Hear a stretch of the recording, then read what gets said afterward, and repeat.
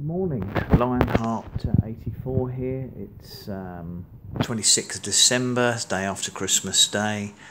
We know it as Boxing Day here in the UK. Don't think that's necessarily the case in lots of other countries, but I just thought I'd take a quick break from the Christmas lunch preparation I'm doing today, just to give a quick winter update on the plants, and they're overwintering in the kitchen on my tropical fruits to see how they're doing. So there's a little report. The Cherimoyas are doing very well. They seem to quite like the dry atmosphere here in the kitchen. These are the seed grown ones that you can see. They're tallest ones getting on for sort of 7 to 8 feet tall. So that's probably 2.5 meters. They've got all their leaves on at the moment. The Cherimoyas are one of the custard apple or sugar apple family that actually tend to drop their leaves in the spring and have a very short rest for about a month or so. I mean, they're fully evergreen at the moment, but they normally drop their leaves here in sort of February to March time and then leaf out again in April. And their growth habits are quite unusual because actually the buds, I don't know if you can see, but the buds actually seem to come from underneath the leaf stalks when the leaves fall off, so I guess that's the growth habit. I believe the other custard apples tend to keep their leaves except in very cold conditions. They're doing very well, no disease problems with them. There's my guava. Have had some issues with this. It attracted an attack of thrips in the kitchen, I suppose, because of the dry atmosphere, which has caused quite a few problems with sort of rust spotting on the leaves. The plant seems to be doing okay. I've sprayed it with neem oil, which seems to have got rid of the thrips, but I'll keep an eye on it to see if they come back again. But no, it'll leaf out and recover in the spring when it goes outside. Had an issue with the lime as well, which is hidden away underneath the other plants there. You can probably just about see there's some flower buds coming out, but that was attacked by scale insects. I've sprayed that with neem oil as well, which seems to have done a controlling job, but I'll keep an eye on it. The problem with them being close together here is the plants' problem is the diseases can tend to spread, but in actual fact I've got the grapefruit almost next to the lime and that hasn't had any scale on it at all. Hasn't started growing yet, it's a little bit too early in the season, but it seems to be reasonably healthy in dormancy. Most of the other plants are obviously not going to be growing because it's December, it's the middle of winter here in the UK, short hours. The exception to that seems to be the rose apple, which has decided that despite being December and no light and not particularly warm, that it's going to throw out an absolute ton of new growth. So I'm very pleased that it's got about 6 inches growth on it so far.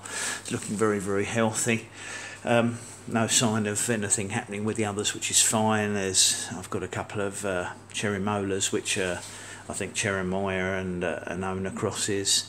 Mango's looking healthy, no diseases there. I've had a little bit of growth on the ice bean tree in winter, which I'm quite pleased about. And there is signs of, you can see new buds coming out on my other guava, which is the one I purchased in the autumn when it was dormant anyway. Have had some growth on the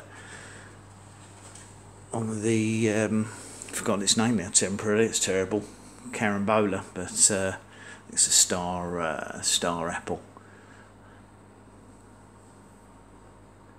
That's doing very well, should be okay when it goes out in the spring. Star fruit, not star apple, it'd be helpful if I got the names right. Papaya's a little bit yellow, but seems to be surviving. They definitely don't like growing indoors. It's always a problem with them.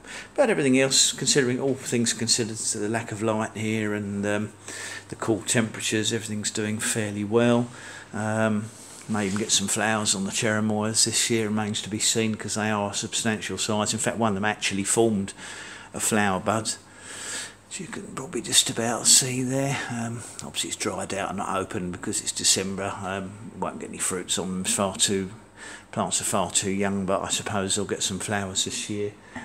Other than that, I've been working on my meal today, which I'm preparing for family that are coming over, just to show you that despite the fact that I'm making a video on Boxing Day, I am actually in the Christmas spirit, because here's my Christmas table that's been laid. Just wanted to say happy Christmas to anybody who happens to look at my video. I know I haven't got many followers, but it's all looking nice and ready, and I'm feeling quite Christmassy here with the Christmas tree.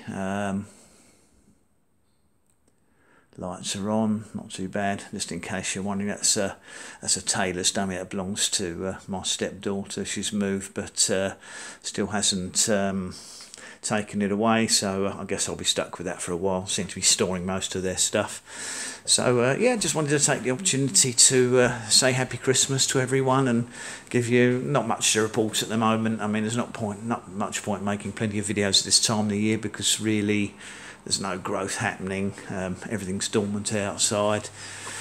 You see I've got various fig trees out there, and a large pomegranate and a couple of jujubes, and I've got some persimmons as well I've bought, but they're all dormant, so nothing to report there. You can see what a mess the garden is, but I shall gradually tackle that this summer and get it a bit more presentable. More updates to come in the late winter when things hopefully start growing. That's Lionheart84 out. I hope everybody enjoys the rest of their Christmas, and a Happy New Year to everyone in advance as well. Thank you for listening. Bye.